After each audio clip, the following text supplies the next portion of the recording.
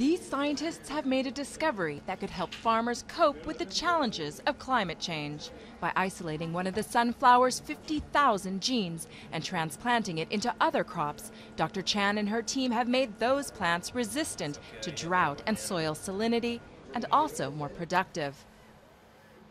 What I always explain is that these plants aren't going to grow in the desert. Plants need water, but what they can do is survive for a longer period without water.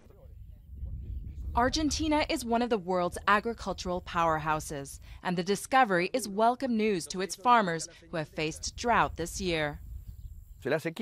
The drought has taken its toll on the size of the beans. They're smaller and scrawnier, and overall we've harvested fewer kilos.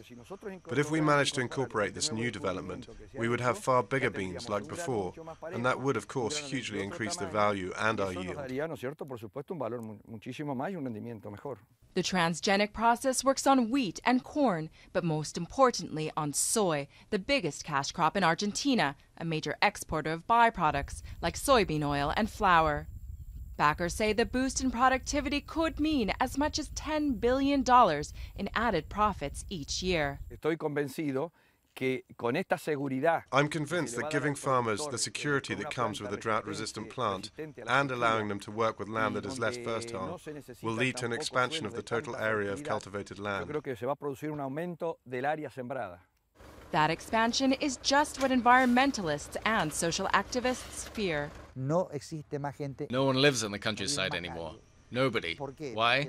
Because soy crops require very little labor, but also because of the huge amount of chemicals used, which forces people to leave.